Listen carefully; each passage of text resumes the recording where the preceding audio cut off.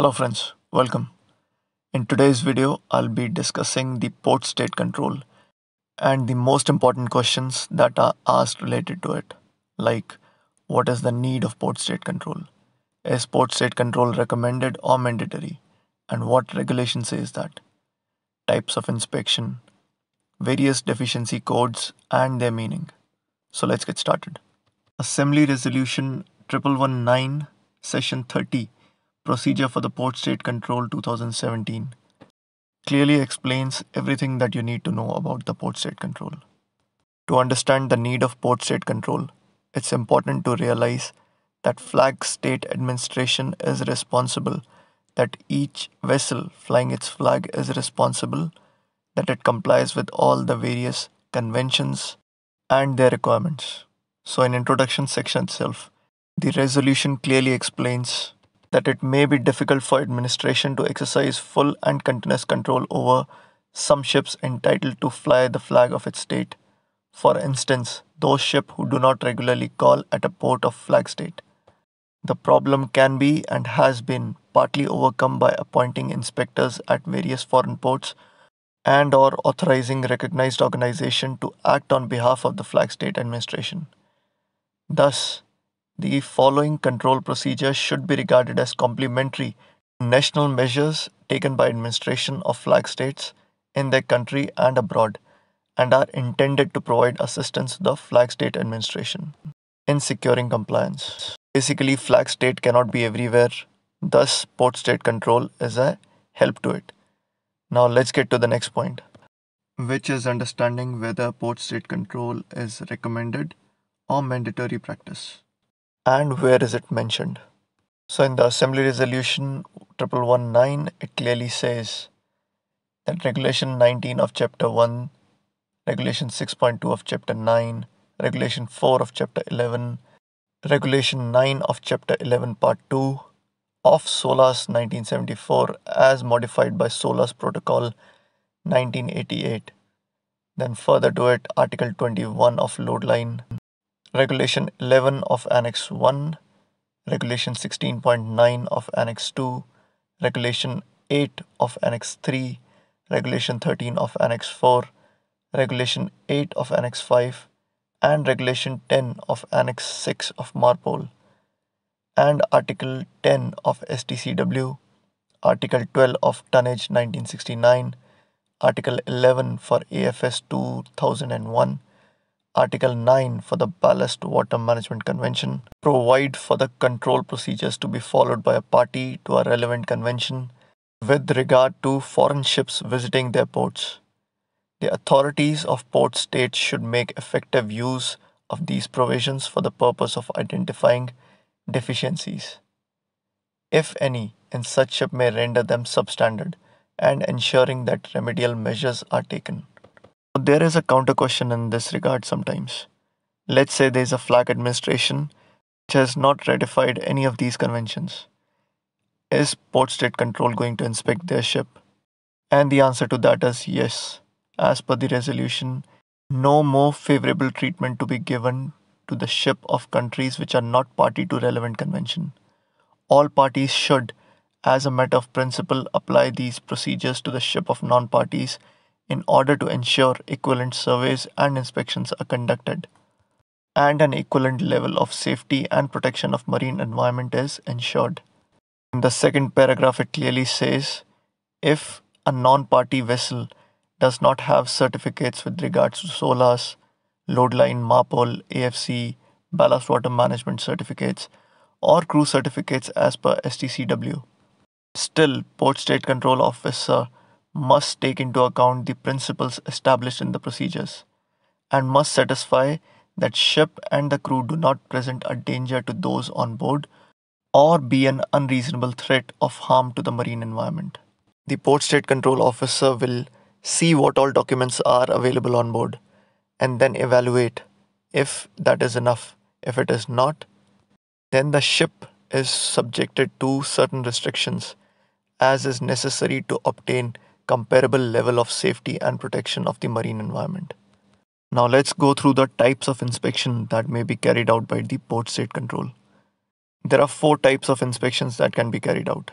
initial inspection, more detailed inspection, expanded inspection, and concentrated inspection campaign. Let's understand each of them. An initial inspection consists of a visit on board a ship during which the certificates and documents listed in Annex 10 of the MOU text is checked. MOU stands for Memorandum of Understanding. And very often the surveyor will ask you a question like, what is IOMOU? Although it's very simple when you know the answer, Indian Ocean Memorandum of Understanding. But often during the oral examination, it does not click. So just a bit of extra information. Then after the certification and documents check, there is a overall condition and hygiene check of the ship, which includes navigational bridge, accommodation and galley, deck including forecastle, cargo holds and area, engine room. These all areas must meet generally accepted international rules and standards. During the initial inspection, the old inspection reports are checked and it is verified that previous given remarks have been rectified or not, as per the time specified in the inspection report. Then the next level of inspection is called more detailed inspection. A more detailed inspection is carried out whenever there are clear grounds for believing during an inspection that the condition of the ship or of its equipment or crew does not substantially meet the relevant requirements of a relevant instrument. Clear grounds are said to exist when the port state control officer finds evidence which, in his or her professional judgment, warrants a more detailed inspection of the ship, its equipment, or its crew. The absence of valid documents is considered a clear ground. Other examples of clear ground can be found in Annex 9, paragraph 6 of MOU text, and will also be discussed in the next video. A more detailed inspection will include an in-depth examination in the areas where clear grounds were established, the areas relevant to any overriding or unexpected factors, other areas at random from the following risk areas: documentation, structural condition, water weathertight condition, emergency system, radio communication, cargo operations, fire safety, alarms, living and working condition, navigational equipment, life saving appliances, dangerous goods, propulsion and auxiliary machinery, pollution prevention. The more detailed inspection will take account of human element covered by ILO, ISM, and STCW and include operational control as appropriate. An expanded inspection is same as initial inspection, but it has a wider scope. For examination purposes, all the points that you check during the more detailed inspection can be answered in this. It is generally carried out on ships that fall under higher risk category compared to the other ships. For example, for Paris MOU, the expanded inspection Like oil is done for tankers, the which ships are over 15 years old and over 3000 gross tonnage, gas and chemical tankers over 10 years old, bulk carriers over 12 years old, and passenger ships over 15 years old. Thus, an expanded inspection would require more time compared to the initial inspection. Paris MOU also requires the ship to report to the PSC before arrival if the ship falls under high risk category. And finally, the concentrated inspection campaign is something that is jointly decided by the MOUs to conduct inspection focusing on a particular area.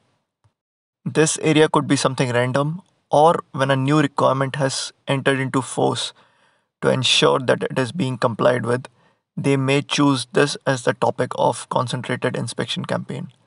An example of CIC is the Maritime Authorities of Tokyo and Paris MOU on port state control launched a joint CIC on emergency system and procedures. And this particular CIC was held from 1st September 2019 to 30th November 2019. And normally CICs are held for 3 months in a year. Let's now briefly discuss the various PSC deficiency action codes. Here is a list of code. Code 10 stands for deficiency rectified. Code 15, rectify deficiency at the next port. 16, rectify deficiency within 14 days. 17, rectify deficiency before departure. 18, rectify deficiency within 3 months.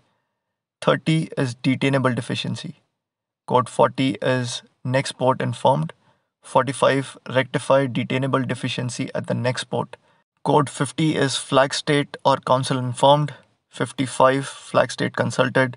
70 recognized organization informed. 85 investigation of contravention of discharge provision MARPOL. Code 99 is others. Finally, I summarize. Flag state has the overall responsibility to ensure compliance of its ship regarding various conventions and codes. However, the flag states cannot control and maintain the standard of the ships which are not calling its home port. Thus, port state control is established, and as per the requirements of all the conventions, it has been authorized and has formed a safety net to identify the substandard ships and inform the flag state as required. There are four types of inspection in PSC: initial, more detailed, expanded, and concentrated inspection campaign. PSC inspector will come for initial inspection, and if he feels that the ship looks like substandard, he goes for a more detailed inspection, during which he may give a deficiency using different codes for different kind of deficiencies, which are detailed in the Port State Control Procedures, Assembly Resolution 1119, Session 30. In the next series of PSC, I'll be sharing more details about clear grounds, MOUs, what action can be taken in case of a detainable deficiency by the master, and we'll discuss more questions that will clarify every concept of PSC. I hope it was a useful video for you. If you have any feedback, suggestion, or comment, then please write down below. I thank you for watching.